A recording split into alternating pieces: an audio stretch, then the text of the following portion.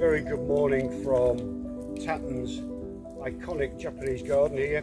This year we were going to produce a garden inspired by this place, but more inspired by some of the cultural events that we put on each year, like Children's Day and autumn and spring celebrations, and also Tanabata, which is a festival of essentially wishes for children to tie on bamboo trees, to be blown into the wind and to come true, which I think is, you know, a fantastic Japanese festival that could be shared all around the world, and something we really wanted to share with the customers for RHS Tatton Park, but that's not to be the case. We are going to talk a little bit about some of the inspiration for that garden, and using this as a backdrop to talk about some of the inspiration that you would have got from that garden at RHS Tatton, and give you some of those ideas and thoughts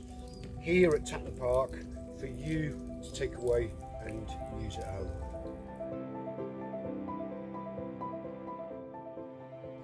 There's good news and there's bad news, folks. The good news is the planting within most Japanese gardens is really, really simple. The simpler the better in many, many respects. But you'll find the palette of planting is very, very restricted. Now that creates a stereotypical form within Japanese gardens, but from a point of view of a horticulturalist, we've got a kind of set of actors, if you like, within this little theatre which is the Japanese garden. Now that's probably the best way to look at it. Look at it as a stage, a framed stage. Within that frame there are a few actors. And those actors would be the pines, the maples, the azalea and the moss.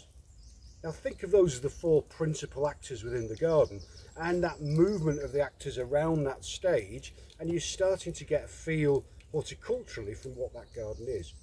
One of the important parts of that stage set, as was told to me by Professor Fukuhara from Japan, who came to work within this garden for us, is think of the lighting on the stage. Now, principally what that actually translates to mean is that when are you going to look at that garden? Is it in the evening time? Is it in the morning? Is it all day long? Assemble the plants where the light hits the garden. Now, if you're wanting to go look at a garden in the evening time, you want evening sun, but that is variable all year round, of course. But think principally of when you will be looking at that garden at the most frequent time, and that will give you some aspect of where shadows and light and dappled shade moves through a garden. Okay, well, that was the good news. The less good news, I suppose, is that we've got our theatre, we've got our actors. What is the performance you want to put on? Now by that I mean, what type of garden are you going to create? Is it going to be this kind of mix of everything? Is it going to be specific? And to create something authentic, it needs to be specific. And here we are sat in a tea style garden. There are thousands, there's many types of garden. There's water gardens, there's flower gardens, there's dry gardens, the Karen Sensui style, Buddhist style gardens. There are hill gardens, there are park gardens. It's looking at a style that fits where you are. And if we are to imitate nature, and that's what the whole thing is all about, condensing nature within a frame, within this theatre set with these actors, we've got to look very, very carefully at what our performance is going to be. Now, is it a story about you? Is it a story about your house? Is it a story about Japan? Think very, very carefully. And that is probably the most authentic thing you can do, by assembling these things of rocks and stones and water and plants. What are you trying to make? Now, one of the keys here is borrowing scenery, and Shekai is a principle whereby an open door to reveal a tree beyond your house, a gap in the fence that reveals the hills beyond, brings that scenery into the garden and creates another feeling within the space. Here at Tatton, we're borrowing all the pine trees around us to make us feel like we're not in leafy Cheshire, we're somewhere in the hills and mountains of Japan. And that's what this garden is doing, is borrowing the scenery around here to create a dewy path to collect water, to take tea in the tea house behind us. So think carefully what you want, plan the performance. We've got our theatre, we've established what performance we're putting on, and we've got our actors. Now, a little bit more about the actors. In no particular order, we have moss, which is Polytrichum communis, which is a very standard acid, shade and damp loving moss, common throughout the northern hemisphere, pretty much everywhere. Beautiful little thing. Carpeted under Kurumi azaleas, evergreen, Japanese evergreen azaleas, clipped into a shape of, is it a cloud? Is it a stone? Is it something you can walk up and hug? All of the above. And that's kind of what we're trying to create here. Clouds above the forest, the hills. It's abstract art, and it's horticulture meets the imagination, really. Behind the azalea here is a maple, Acer palmatum, in all its hundreds of forms. Older the better, of course, but shaped carefully. And by carefully I mean open, so light filters through, which it'll do naturally, but trying to bring growth down, taking upright growth. They will always be trying to be kind of apically dominant, they'll always try and grow up, but trying to spread the shade and spread the canopy, even to the point of training some of these trees. You could tie down some of these branches here, place a stone at the bottom of a piece of string, just hold them down for a few seasons, and lo and behold, you'll have a nice low growing branch here that will kind of look like it's been there forever. And above that we have behind some of the pine trees, which again, evergreen shade, providing shade. Now, shade's often the bugbear of most gardens, but here very much so within this style of Japanese garden. It is very, very beneficial. It also has the effect of moving light as the sun tracks around the garden.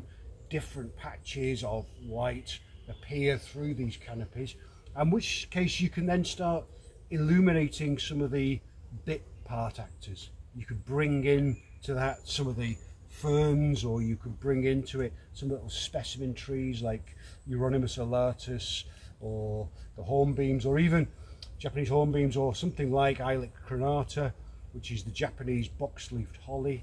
These are little kind of bit part performers that can be put into the stage as the light moves around.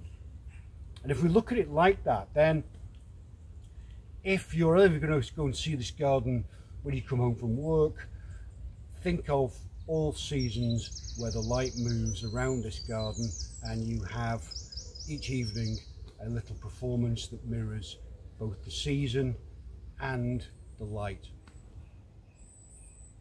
One of the final bits of this kind of performance, if you want to put it like that, is ensuring that all the actors stay apart.